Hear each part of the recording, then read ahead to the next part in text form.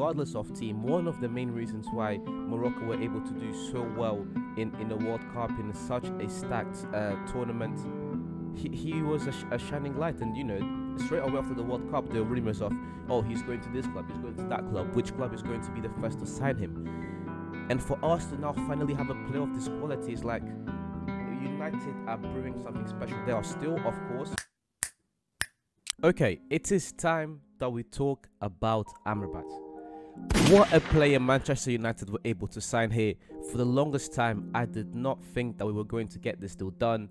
So, you know, if we're going to criticize our transfer policies, let's also, you know, reward them or give them a round of applause when they do something right. Because the signing of Amrabat is essential to the way Ten Hag wants to play and what Manchester United can possibly go on to do this season. And the expectation is, of course, a bit higher than last season, as it always is. You know, Ten Hag showed us how good he is and how good he can make this team. So us as fans are expecting something a bit more, and Amrabat is the start of that. So without wasting any more time, guys, let's get straight into it. Let's react to Amrabat and let's see how good he is and what he brings to this United team, most importantly.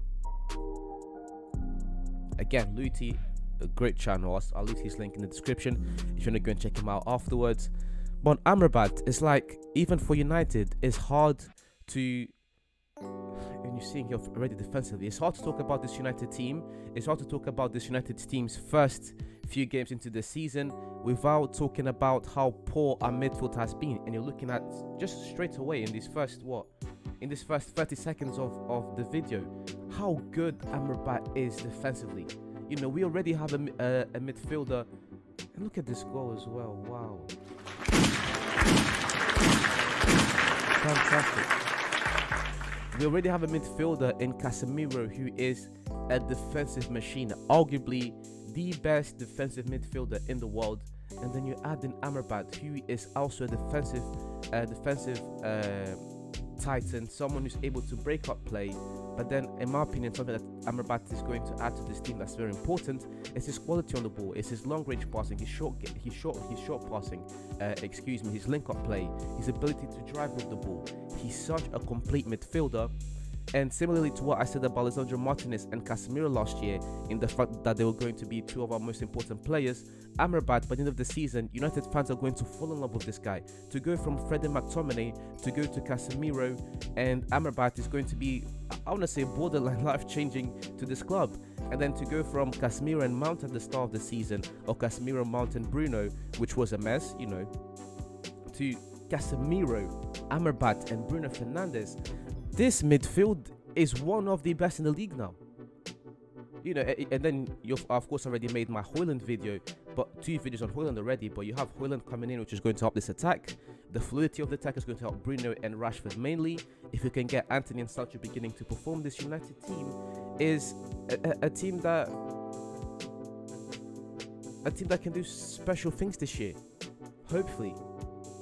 And then you have a manager in Erik Ten Hag who's a genius. I'm so excited for this signing. This is my favorite United signing this summer. You know, I also really liked Onana, but I'm just looking at what this team needs and what Amrabat adds to the team. And it's very hard for me to not get excited. Pause.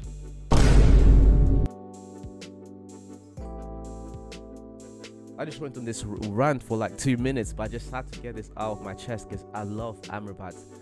Since the World Cup, what he was doing for Morocco, oh my days, this man was something else for Morocco.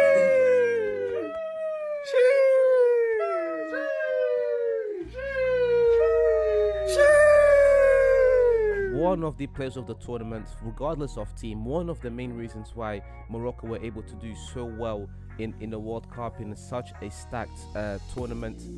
He was a shining light. And you know, straight away after the World Cup, there were rumors of, oh, he's going to this club, he's going to that club, which club is going to be the first to sign him. And for us to now finally have a player of this quality is like, United are brewing something special. There are still, of course, problems up top with the owners and etc., and we'll see how that develops. But at least from a footballing side, at least from looking at this team, from what we can do this season, I think there are things. Look at this pass. Oh my god. side, there are definitely things that we can begin to look at and be excited for.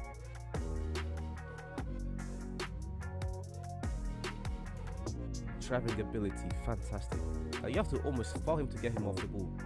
What we're going to see this year, especially, I want to see this, especially in the big games where we're going up against a Man City or an Arsenal. I'm not saying we're going to beat them straight away, but I think for the first time in a long time, this United midfield will be able to compete against the likes of Man City, against the likes of Arsenal, against the likes of, just the best teams around the world, because we now have a world-class midfield.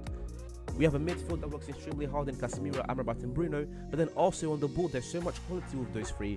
And again, hopefully Rashford and Haaland can be something special to, aid this midfield into, scoring goals, because that's the end goal at the end of the day. But yeah, I'm very happy and positive and excited because we have a midfield here. We have a midfield here that can compete against the very best. Amrabat and Casemiro just defensively are able to go up against anyone, and then when they have the ball at their feet, when it's time to build up play, we can also do it. We can play the Ten Hag way, we can play the Ten Hag brand of football. Ten Hag, of course, wanted Frankie de Jong, but that wasn't a possibility anymore. De Jong doesn't want to come, but de Jong has, of course, become an essential player at Barcelona. So I need to make a video of Frankie de Jong very soon. I can't forget to do that. De Jong is in my opinion, one of the very best midfielders in the world, and people don't talk about him enough, especially what he was able to do last year with Xavi and helping that team to win the league. But that's a video for another day. But he of course wanted De Jong, but in getting Amrabat, I don't think it's that much of a drop-off. I think it is somewhat of a drop-off because I rate De Jong very highly, but I don't think it's that much of a drop-off. Especially considering that, as I said a few years ago, we were playing with McTominay and Fred. And now we finally have Amrabat and Casemiro. Oh, chest. Look at him how he just gets the guy off the ball. Such a quality player, man. I was meant to make it. There was supposed to be a Amrabat video earlier on in the week. I'm kind of glad it didn't happen because certain copyrighted and YouTube things didn't quite work well. So I had to wait till Sunday to make another video, and it's worked out. It's worked out because the Sunday came through. Now I can talk about Amrabat a bit more openly. I can talk about Amrabat more in the United context because there was also rumors that he was going to Liverpool.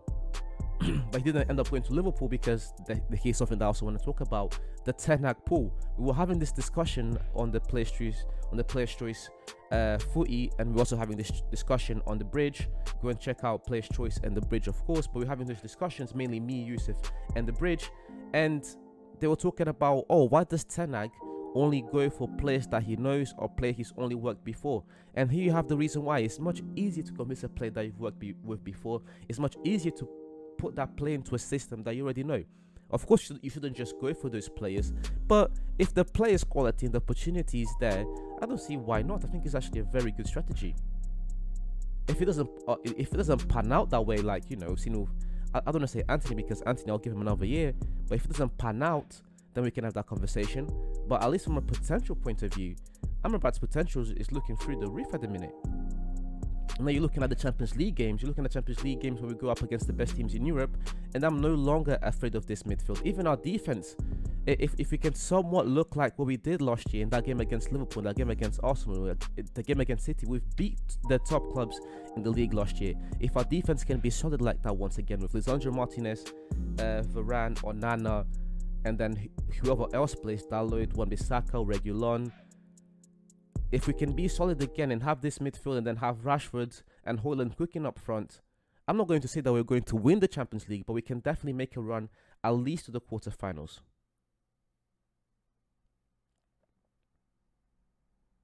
I've done we're 9 minutes in and I've done so much talking and there's still so much stuff I want to say. I don't think I've ever done so much talking in such a long video, and that's just because I'm so excited for this player to come to the team.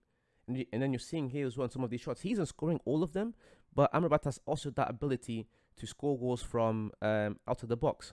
He's got range, and you're looking at these pings, like his passing ability is very versatile. He's got good vision then the execution and quality, technical ability to pull something off like that. Such a fantastic player, man. United have made a lot of mistakes by signing Amrabat. Maybe we should have signed him a bit earlier. I'll give him a bit of pushback because of that. Because he could have played in those first 3 games of the season. We've lost points there, points that we can no longer get back. But you can only work with what you have, and at the minute it looks good. It looks very good. Again, I'll leave the link to Luti's channel in the description. Of course, as per usual, the video's coming to an end. And yeah, let me know. I've done so much talking. Let me know in the comments what you guys think of Amrabat. Are you excited? You know, etc., etc. Let me know what you guys think. But this is the end of the video, guys. Thank you very much for watching until the end. You're much appreciated. Please leave a like. Please leave a like, comment, subscribe, share. Do all those things to please help me grow this channel, guys. Once again, this is only the beginning of something special. And if you want daily football content, this is the place to be.